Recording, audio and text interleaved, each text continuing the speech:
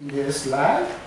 Some cases related to fuzzy case. For example, about height, maybe we consider short, average, tall, about age, baby, child, teenager, young, middle-aged, old, etc. Usually in fuzzy logic, we use these kinds of words in ordinary language. Before I explain about a generalization of fuzzy sets, I want to explain, since my expertise is algebra, fuzzy logic have many applications in many areas of science, especially in engineering. But since I'm expert in algebra, I wanted to explain how we use fuzzy sets in algebra and group theory. But here I mention one thing. When we say this is a membership function,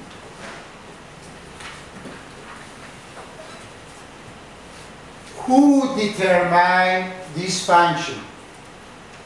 For example, for our example, we say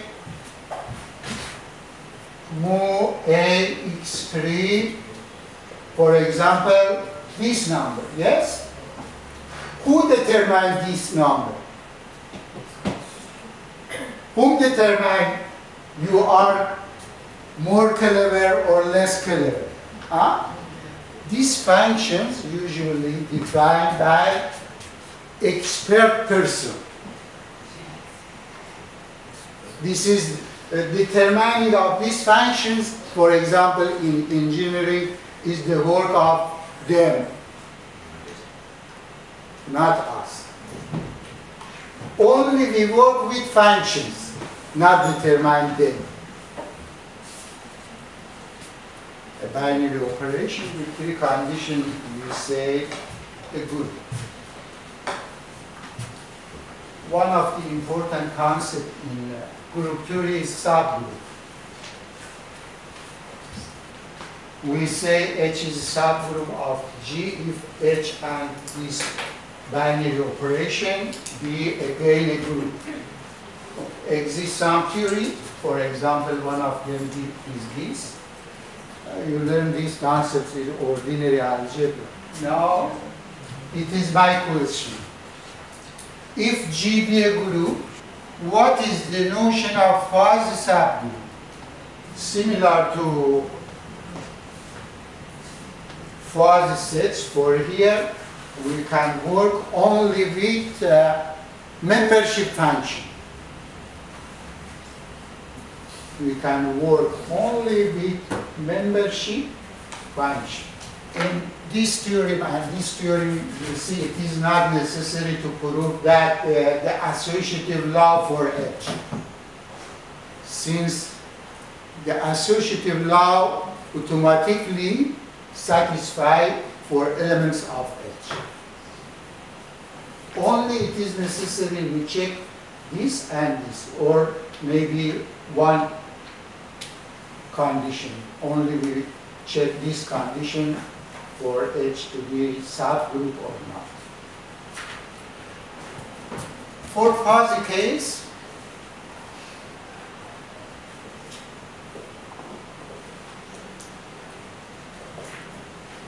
similar to sets, the universal set must be ordinary.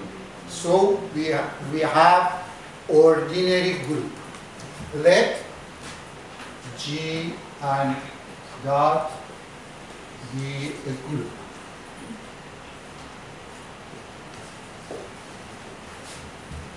Let mu, maybe sometimes we don't write the index of A. Mu A be a fuzzy subset of G,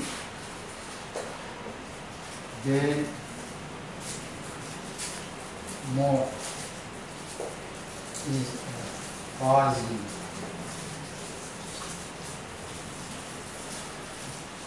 subgroup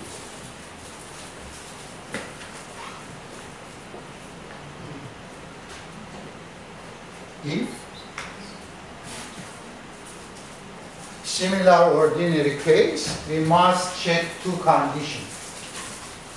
But what is fuzzy case of first axiom or first condition? In the first condition, we say for every x and y in H, x point y belong to H. For fuzzy case, we say for every in F,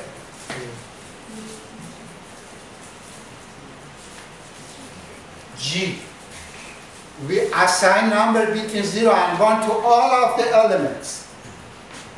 Remember the setup, all of the students of your university, x1, x2 till x20 millions, yeah? For every element, we must assign a number. So here, ordinary case, we consider for every x and y in H, but for fuzzy case, we consider for every x and y in G.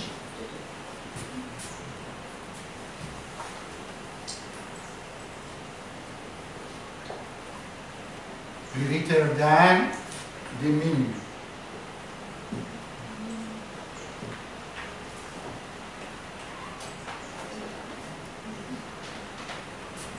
And for the second, when x belongs to H, we conclude that x minus 1 belongs to H. Here we say for every x in G, if we know the membership function of x, degree of membership function of A in x, then the membership function in its inverse be greater than. This definition for the first time introduced by Rosenfeld. We can say 3 is equivalent to 1 and 2. For example, now S3, the symmetric group, permutation group.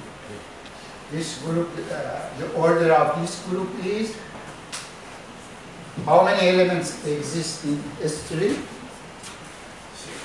6.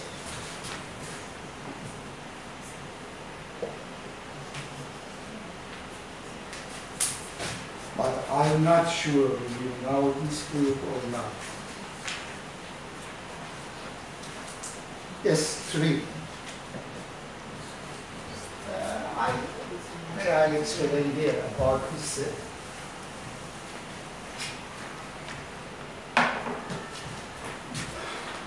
Suppose that x be 1, 2, 3, a set with 3 elements. You consider S3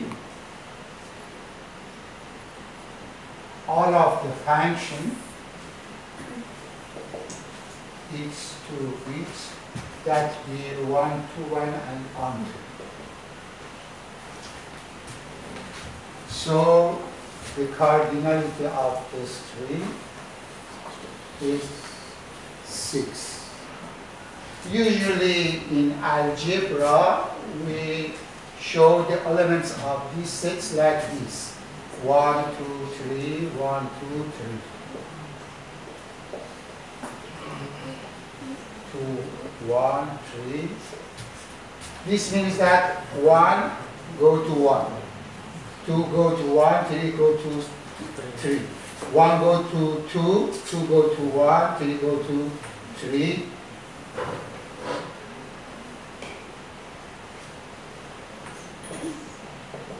And other elements.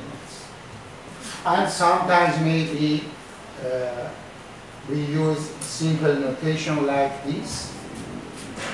x equal to this means that 1 go to 2, 2 go to 1, we have nothing, so 3 go to 3. For this group, if we consider mu like this, then mu satisfy the axiom 1 and axiom 3. But I hope you don't ask me how we show this function satisfy the first and the second axiom. It is not, it is easy, but make many times. Yeah? So, I say only one thing, then finish these subjects. So exists an important subset in fuzzy sets. It's called level sets.